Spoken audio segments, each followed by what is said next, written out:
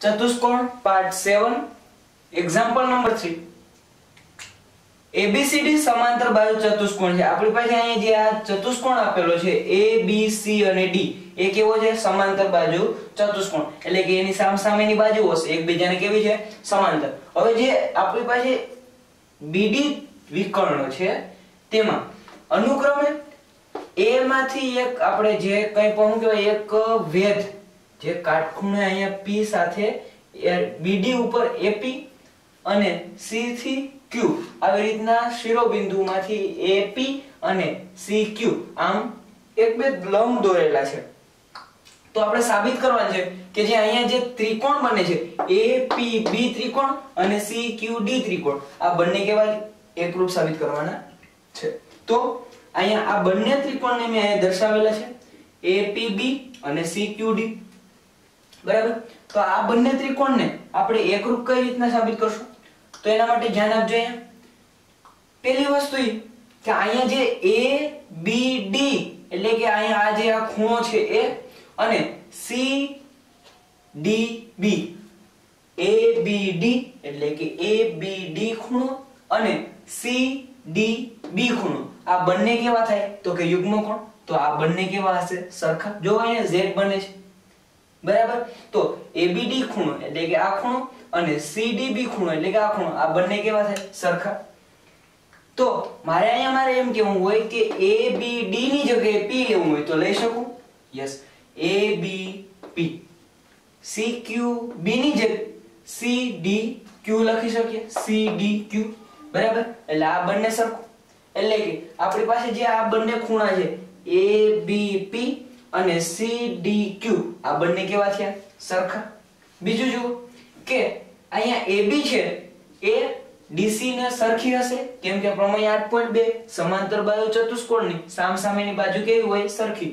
તો AB ની સામેની બાજુ કઈ છે તો કે CD આ બંને કેવી હશે સરખી। રેડી। એના પછી તો કે અહીંયા આપણે દર્શાવેલું છે કે AP અને CQ કેવા છે લંબ દોરેલા છે। લંબ એટલે તમને બધાને ખબર છે કેટલાનો ખૂણો થાય 90 નો।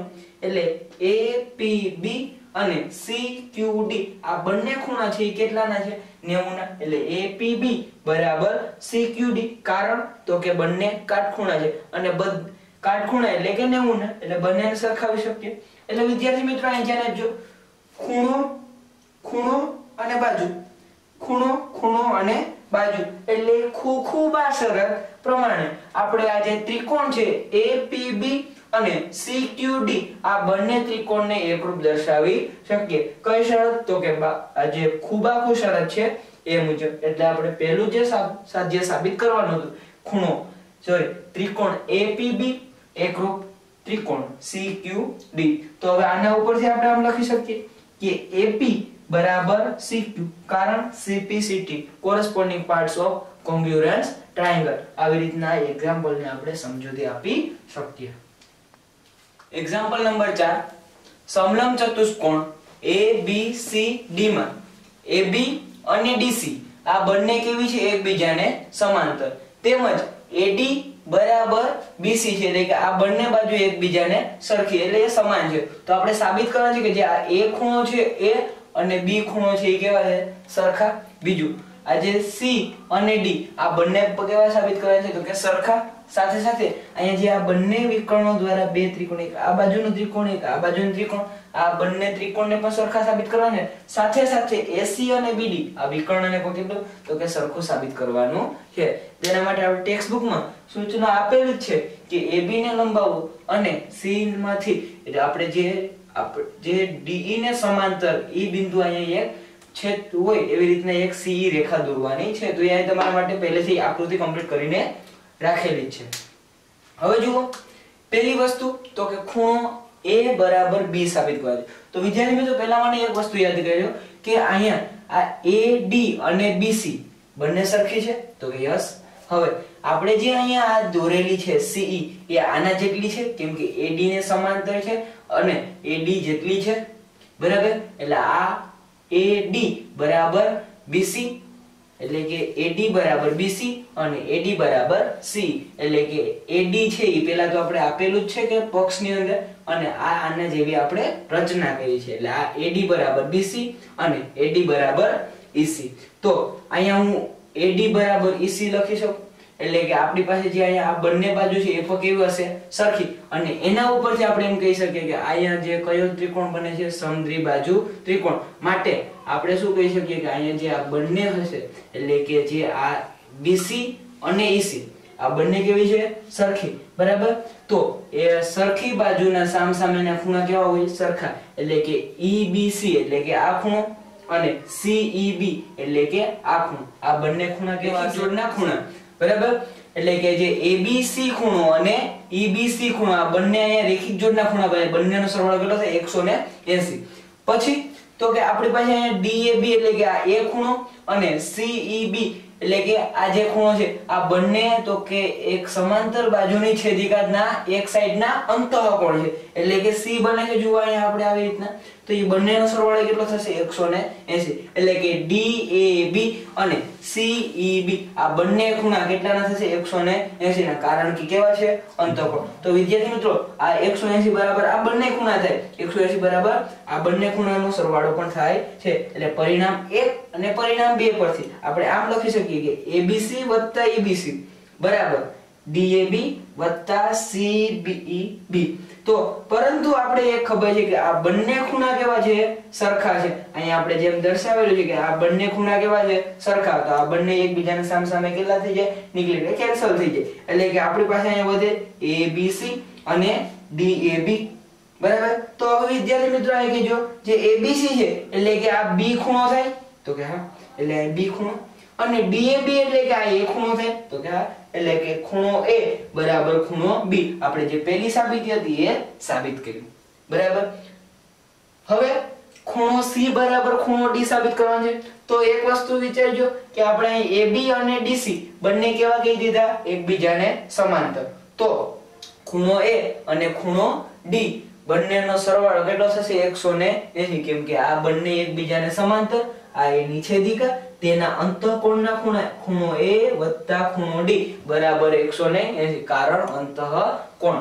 બીજું ખૂણો B વત્તા ખૂણો C બરાબર 180, કારણ કે અંતઃકોણના ખૂણા બને છે. પરિણામ 3 અને પરિણામ 4 બંને બરાબર 180, એટલે કે ખૂણો A વત્તા ખૂણો D બરાબર ખૂણો B વત્તા C હું લખી શકું. કેમ કે બંનેનો સરવાળો, બંને સમીકરણ બરાબર 180 છે, બંનેને સરખાવી શકાય. પરંતુ આપણે પરિણામ A એવું કીધું છે કે ખૂણો A અને B તો સરખા છે, તો આ બંને સામસામે કેન્સલ થશે, જેથી કરીને અહીંયા ખૂણો D અને અહીંયા ખૂણો C વધશે, જે આપણે બીજી વસ્તુ સાબિત કરવાની છે તે. એના પછી ત્યારબાદની વસ્તુ જુઓ, ત્રિકોણ ABC એકરૂપ ત્રિકોણ BAD. તેમાંથી મેં અહીંથી અલગ બંને ત્રિકોણને તારવી લીધા છે, જેમાં BAD ત્રિકોણ અને ABC ત્રિકોણ અલગથી તારવેલા છે. તો AD બરાબર BC આપણે આપેલું છે, AD બરાબર BC પક્ષમાં એટલે કે રકમમાં જ આપેલું છે. બીજું ખૂણો A બરાબર ખૂણો B આપણે અહીં સાબિત કર્યું, એટલે કે આ બંને ખૂણા સરખા.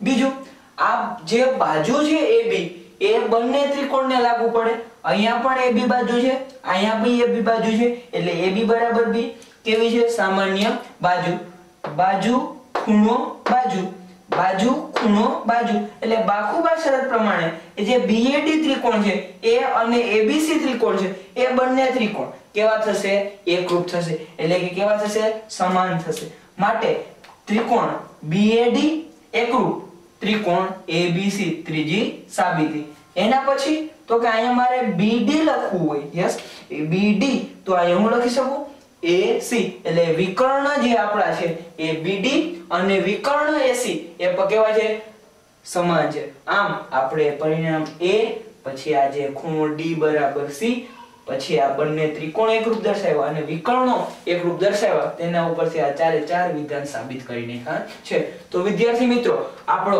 આ વિડિયો કેવો લાગ્યો છે, અને આ ચેપ્ટરના નવા એક્ઝામ્પલ સાથે સાથે વર્કબુક સોલ્યુશન અને પ્રેક્ટિસ વર્કના એક્ઝામ્પલના આવનારા વિડિયોના માટે અમારા જે ચેનલ છે એજ્યુકેશન ઇન ગુજરાતી એને સબસ્ક્રાઇબ કરવાનું ખાસ કરીને ભૂલતા નહીં. અને તમારી જો આ ઈચ્છા થતી હોય કે તમારે કેવા વિડિયો જોઈએ છે તો તે કમેન્ટ બોક્સ ની અંદર અમને સજેસ્ટ કરો, જેથી કરીને અમને ખ્યાલ આવે કે વિદ્યાર્થી મિત્રોને કેવા પ્રોબ્લેમ્સ થાય છે અને એનું સોલ્યુશન અમે કઈ રીતના લાવી શકીએ અને અમારી ચેનલને કઈ રીતના વધારે બેટર કરને. અને છેલ્લે અંતમાં keep watching and keep learning. Thank you.